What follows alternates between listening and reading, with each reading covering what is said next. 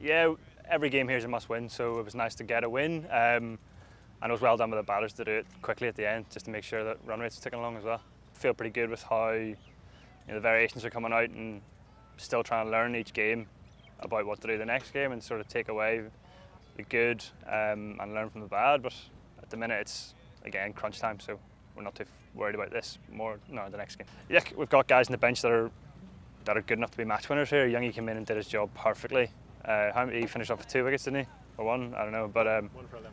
He bowled brilliantly, and I think that's it's where we're at the minute. We've got good depth on the bench, and we just need to, it keeps pushing the lads on the field to be better. Yeah, on to Nigeria tomorrow, so fingers crossed get that sorted. It won't be an easy game at all. Every game here is must win, so got to make sure we do it.